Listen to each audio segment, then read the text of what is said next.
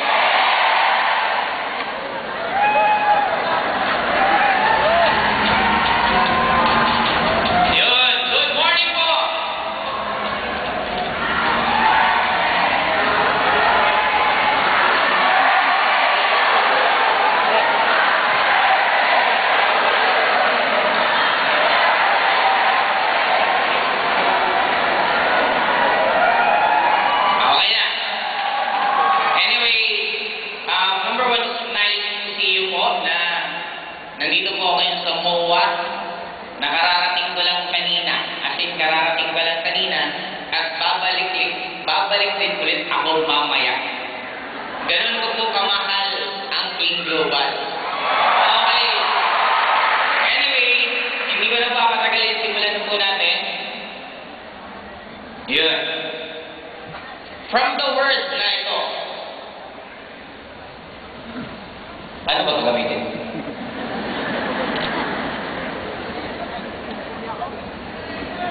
Kaya ayun, hanggang dito lang ba ako? Ilan balik lang mo? Okay. Anyway, pag narinig yung word na change, positive, negative? The very common, always tayo negative pag the word change. Ang daming taong ayaw ng change kasi nagiging uncomfortable ka. Alam niyo anong pinaka-greatest crime in this world?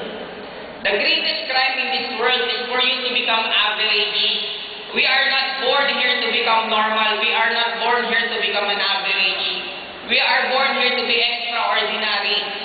Dapat lahat tayo, nung pinanganak sa mundong to, magiging magaling ka. But the problem is, since ayaw natin ang word na change, yan ang pinaka-nagpipigil sa atin para makuha natin lahat ng gusto natin. If you love na maging successful, you should learn to love change. Kasi ang change, dun ka nag-grow. From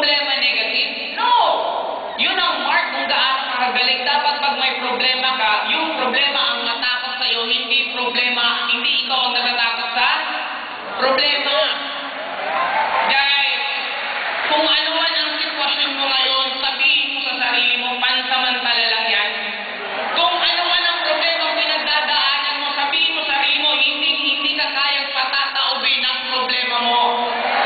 Guys, learn to love change.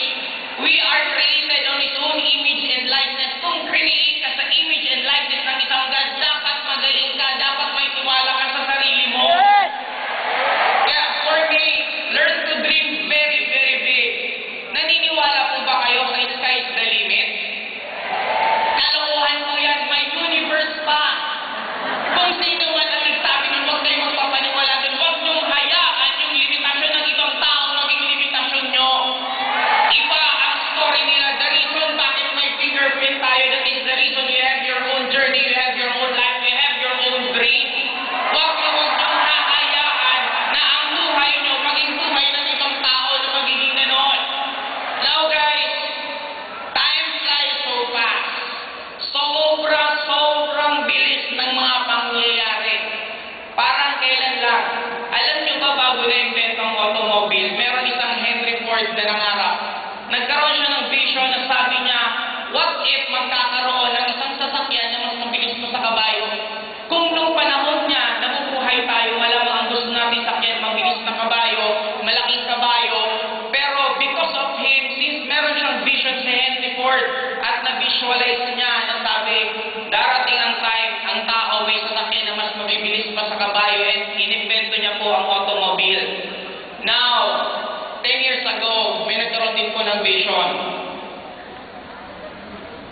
Kilala niyo po ba itong tatlong to? Pwede po bang magbigay-bigay tayo at palakpakan po sila? 10 years ago, nangarap po tatlong taong to. Nangarap, nagkaroon ng vision na there will come a time, may isang networking company na tatagal na 3 years. May isang networking company na maraming Pilipino ang matatouch ang buhay. May isang networking company na tutulong sa libo-libong Pilipino na magkakaroon ng trabaho. Dahil sa vision nila at paniniwala nila na meron isang networking na gaganda, ito tayo ngayon. Sobrang bilis, lahat po ng vision nila nangyari. Lahat po ng pinikwento lang nila 10 years ago, eto na tayo ngayon. And ang kagandahan, because of that, maraming mga distributor ang natulungan.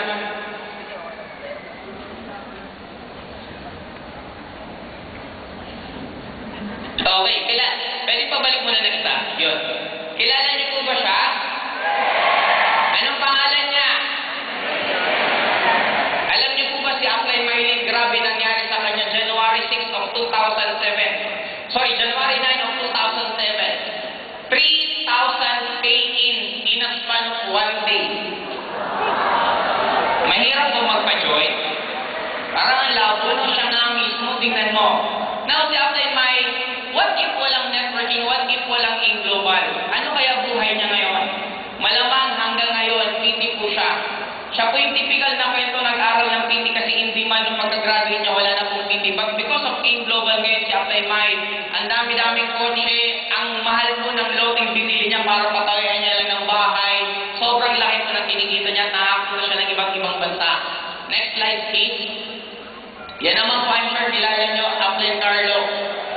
Sa totoo lang po, sa pinaka-maraming magagaling na trainer sa in-global, pag sama-samahin niyo na po ang lahat, walang tatapag kay Apply Carlo.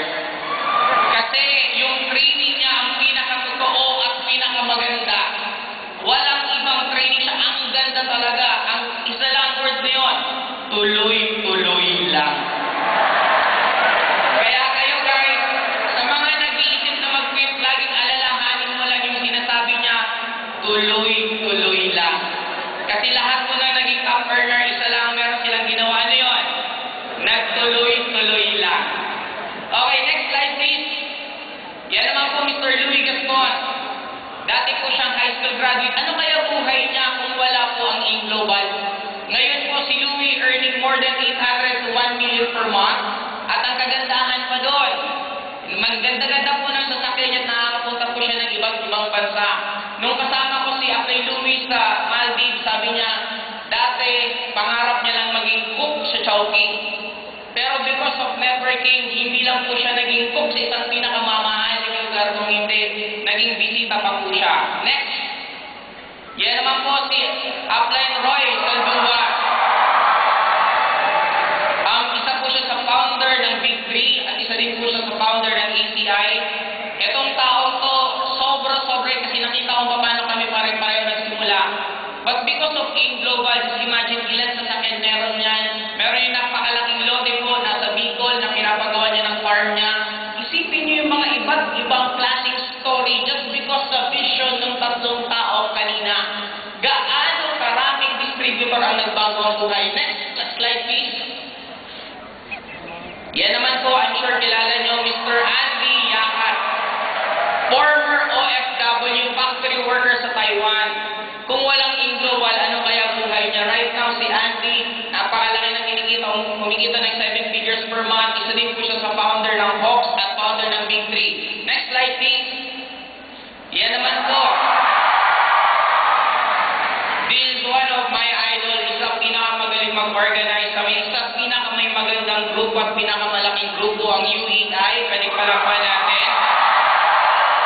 Si RTD po, sa mga hindi po nakakilala, isa din po siyang former OFW, but because of AIM Global, umuwi, ginawang AIM Global right now, he's earning 7 figures per month. Next slide, please. Kilala niyo po ba siya? Hindi ko lang alam. Nasilaw ata kayo. Okay. Siya po si Kuya E. Isa po sa Hall of Fame. Guys, he's one of the proof na ang AIM Global can be a vehicle kung ano ang bagay na gusto nyo. Kasi napaka-importante sa buhay, you need to learn to do your passion mo. Kaya lang, ang hirap gawin ang passion mo kung wala kang pera. Itong taong to ginawang AIM Global, nung kumita ng malaki, nag-aral po siya pagiging director sa Big Boot sa Cebu. After mag-aral ngayon po, isa na po siyang director. Kaya pwedeng palakpakan natin. Now guys, ang bottom line, isipin mo gaano karaming buhay ang nababago because of AIM Global dahil sa decision nila. Next. Yan naman po si John P. San Juan. Isa po sa pinakabata na top earners earning 7 figures per month. Ang ganda-ganda po ng kotse niya. Nakapunta na po siya sa iba't ibang bansa and meron din po yung sariling bahay. Next slide please. Yan naman po. Razon Family. Sila po ang author ng Gulf Compass na napakaganda po kasi down na down tong family to. Isa to sa pinaka-inspirasyon ko. Kasi sino sinani nung nagsimula po sila, tig-isa po silang pantalo naghihiraman pa. Silang buong family, tig-isa lang pong cellphone, naghahati-hati pa sila. Kaya kung ikaw may cellphone ka, anong reason mo para mag-fail? Ito nga, mas mahirap ang pinagdaan-daanan nila noon. Isipin, walang-walang pera, wala pang online before. Pero right now, hindi ko na po malbilang kung ilan kotse nila. Sobra pong ganda ng mga sasakyan at mga bahay po nila. Next slide, please. I'm sure kilala niyo po sila. Okay. Ang founder ng isa sa pinakamalaking grupo sa buong AIM Global, ang Alburo Family. Guys, isipin mo kung walang AIM Global. Walang-wala po sila nung napadpad sa AIM Global ng traditional business, bumagsak yung negosyo. Walang-wala, walang ibang masubukan. Trinay lang ang AIM Global. Ngayon po, lahat sila kumikita ng sobrang laki. Next slide, please. Kilala niyo po si LT and Anita Tare from Bohol. Sila naman po, ganda po ng bahay, sobrang laki. Even ako nag-inspire po sa bahay nila. Ang dami din pong sasakyan. Former politiko, nakita niya na mas maganda ang networking ginawa niya and right now napaka-successful. Next slide, please.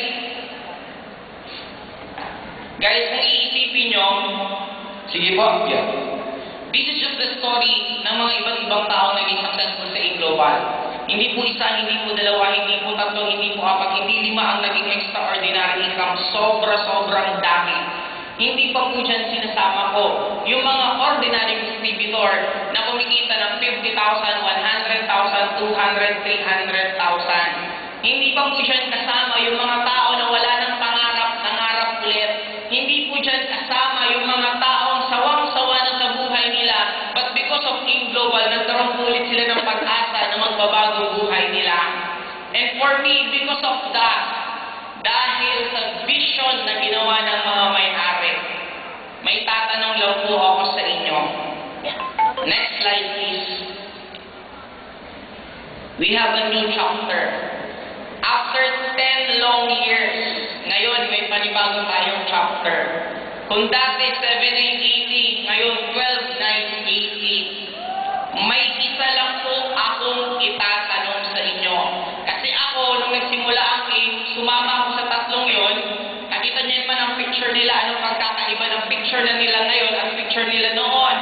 Bakit ako sumama? Kasi sa naniwala ako na gustong-gusto nilang baguhin ang networking. Sa paniniwala at pangako nila na darating ang time may isang networking company na hindi na magsasara.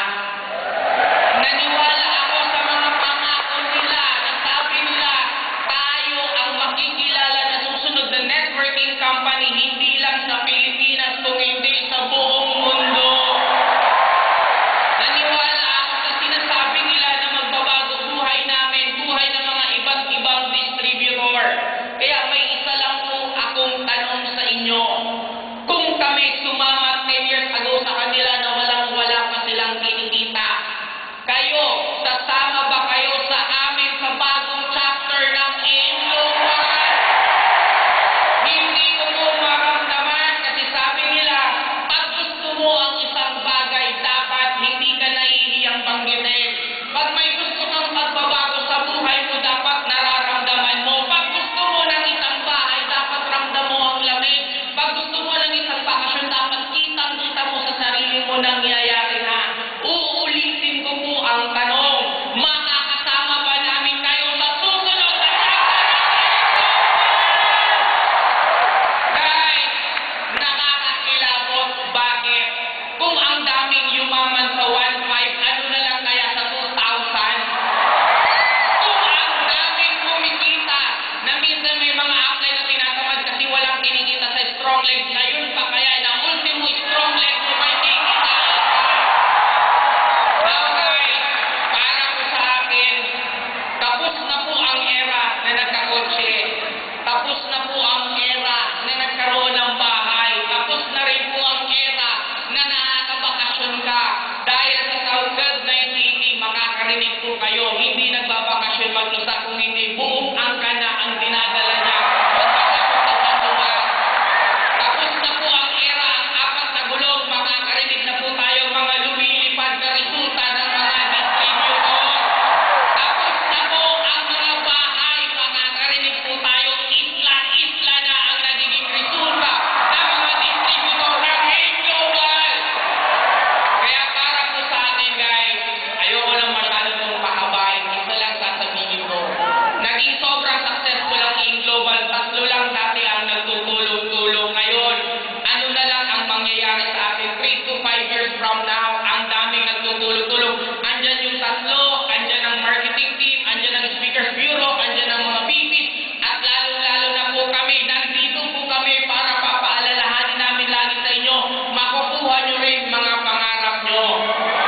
Guys, we have a very, very generous na nasa taas.